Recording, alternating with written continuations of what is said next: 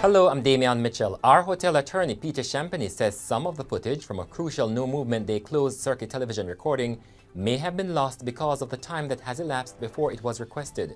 The footage from the New Kingston-based hotel was captured on September 14, the No Movement Day on which resigned Agriculture Minister Floyd Green and others attended a birthday party.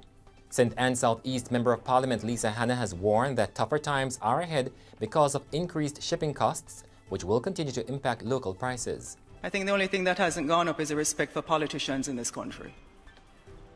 But the truth is, we're heading into a serious crisis in terms of prices, in terms of the interest rates. The National Security Ministry is yet to get more than 30 vehicles or be refunded nearly $100 million it paid for used cars for the police that were never received. The botched contractual arrangement between the ministry and O'Brien's International Car Sales and Rentals dates back 4 years. Staff at several entities in the corporate area had to be sent home early today because of noxious fumes. Employees at the National Housing Trust, the Transport and Mining Ministry, and the NCB South Towers were among those affected. In sports, Olympian Nesta Carter is facing a second anti-doping hearing.